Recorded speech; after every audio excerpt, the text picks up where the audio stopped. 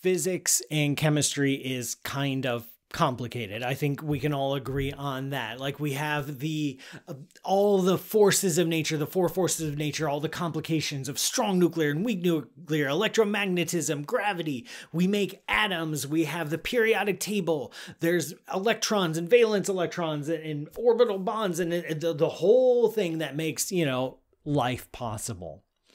But all of that is just a tiny fraction of all the stuff in the universe. 95% of the universe is of a form unknown to physics. We call some of it dark matter and some of it dark energy. What they share in common is that we don't understand it. It's not included in the standard model. We don't know what it's made of. We don't know how it behaves. We got literally... We have very little. I will say we do know some things because we've been observing it, but we don't know what it's made of. We don't know where it comes from. One of the big questions we have is this dark sector of the universe, the combined dark matter and dark energy, is it big and dumb and boring? Is there just one kind of dark matter particle? Is there just one thing responsible for dark energy and that's it? And then over here in the 5% of the universe that interacts with light, we have all sorts of interesting, complicated stuff? Or is dark matter as rich and complicated as normal matter? Are there forces that act on dark matter and dark matter alone? Is there a dark matter table of the elements? Is there a dark matter chemistry? Is there anything interesting happening in dark matter? Are there new forces of nature? Do those new forces of nature only talk to dark matter particles and not to us? Or do some of them leak over and talk to us sometimes? As you might imagine, there are a lot of theories, a lot of ideas. So far, they're all theoretical, they're all hypothetical. They're just ideas thrown out there. One of these ideas has a name called, are you ready for this? The Dark Photon. It's the equivalent of the photon in the normal everyday world, carrying the electromagnetic force. This would be a force that is mostly in the dark matter, but is carried by something, the equivalent of the photon, but the dark photon. I know it's a super dorky name, but there's nothing we can do about it. And for years, this idea of a dark photon or fifth extra forces in dark matter remained purely hypothetical. But back in 2016, a research group announced the discovery of a new particle. This new particle was called X17.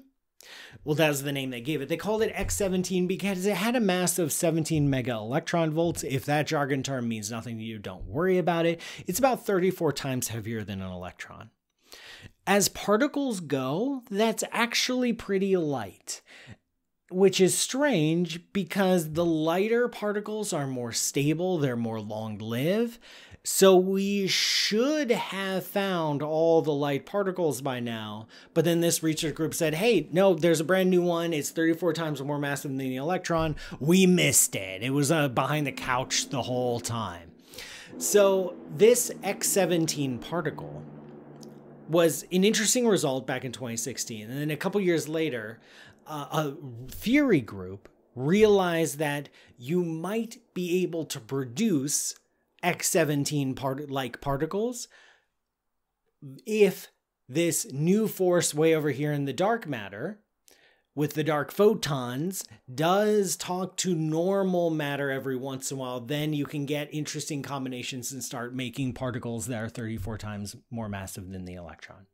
So this was very interesting, especially at first, because it's like, wait a minute, we have a theoretical idea about new forces in nature, and here's a new particle that fits the bill, where the new forces in nature that are happening in the dark matter sometimes talk to the normal matter and make some interesting combinations like this little particle. But the thing is, since 2016, nothing really happened.